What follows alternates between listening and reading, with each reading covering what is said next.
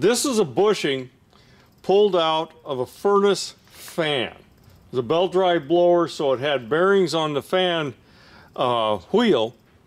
And this is a self-centering bearing.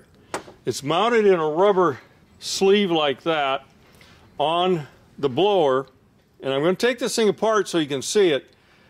And that wick is filled with oil. And that's considered to be lifetime oiling. Now this one here, you see there's no oiler on it. A lot of these came out that way, without any kind of oiler at all on them. Okay, I pulled the bushing apart, and I expected to see a wick inside here. Wool, something like that, you know.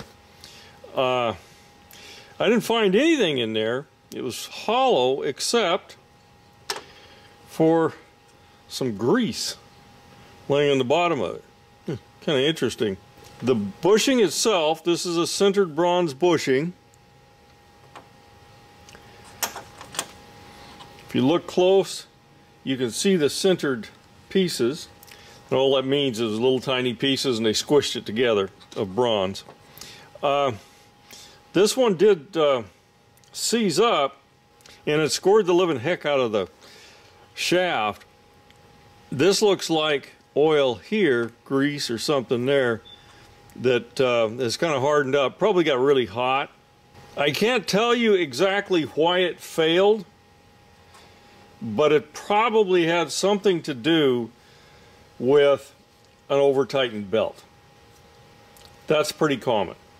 Okay, but whatever happened to it, it did seize on the shaft, so we're going to have to replace the bearing. And I did not replace the shaft. I'll reference a video on replacing that bearing. That's it for this one.